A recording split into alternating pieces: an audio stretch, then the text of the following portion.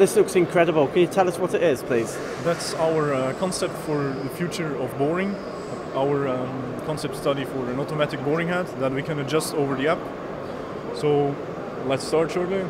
Just open the app, push EWE button.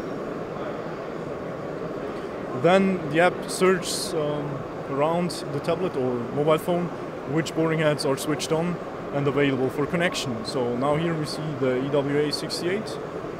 Just choose the boring head. It connects automatically with the boring head itself, and then we're ready to adjust. Like for example, here to control, push here for, let's just adjust 1 millimeter.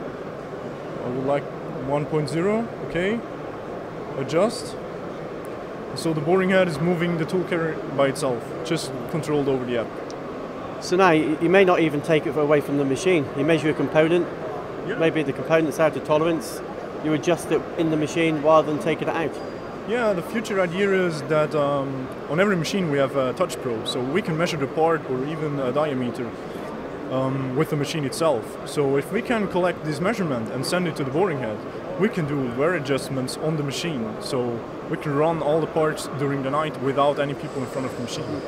And when are we likely to see this in the market? I know it's not available yet, but do you know when you're going to roll it out? Will it be 2018?